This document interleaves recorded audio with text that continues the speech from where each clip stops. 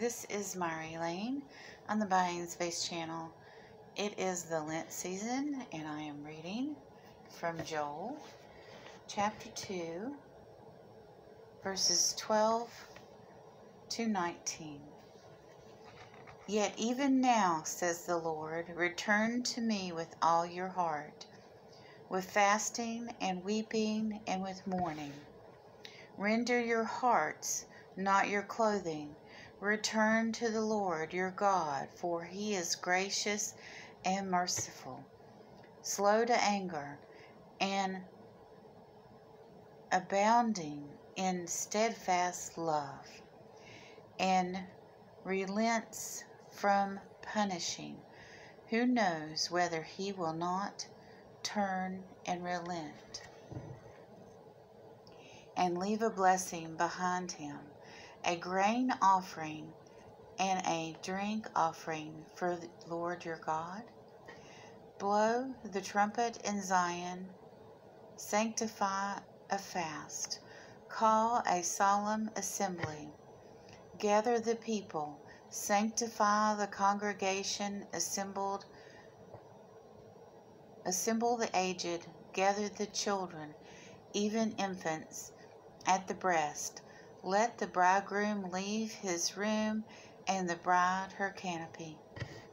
Between the vestibule and the altar, let the priests, the ministers of the Lord, weep. Let them say, spare your people, O Lord, and do not make your heritage a mockery, a byword among the nations. Why should it be said among the prophets, where is their God? Then the Lord became jealous for his land. In response to the people of the Lord said, I am sending you grain, wine, and oil, and you will be satisfied, and I will no more make you mockery among the nations. We are in a season of repentance. We just had Ash Wednesday this week. And here it's saying, don't do, or actually it's not saying don't do.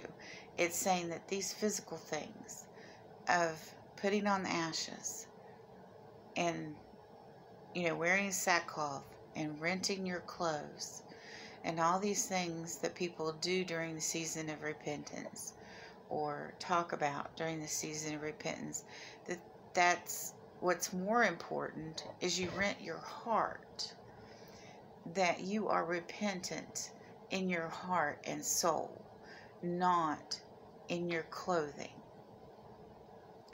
Now, it is a practice during times of repentance that we put on ashes on our head, like on Ash Wednesday. And we put on plain clothes. Not everybody has sackcloth available. So you put on plain clothes. The fancy adornments, the church dress, you don't wear it. You wear plain, ordinary clothes. No patterns, no flowers, no stripes, just a plain outfit with no jewelry, no makeup, no perfume, like Esther did when she went to pray to God to save her people. She put ashes on her head, and she put on sackcloth, and she prayed. So it's not necessarily the sign of not glorifying yourself in what you're wearing, not wearing makeup, perfume, fancy clothes, to be ordinary and plain and humble. That's the word I'm looking for, being humble before God, not glorifying yourself. And that's what God wants.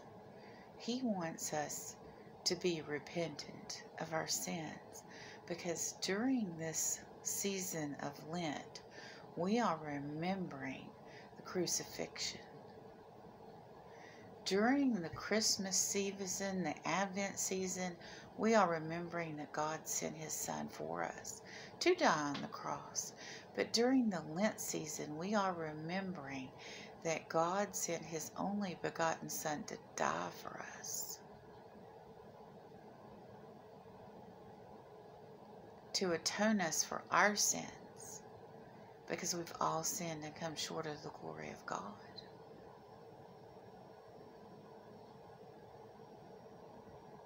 I hope you'll have a good Advent season, not Advent season, Lent season, and remember this during Lent.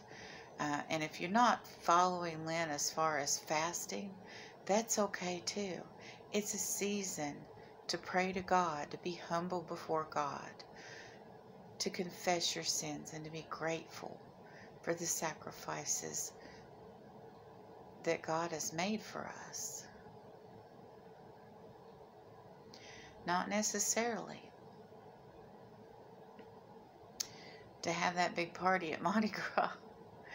Or don't, and if you fast, don't brag about it. And we only say that so people will know not to brag about it, right? But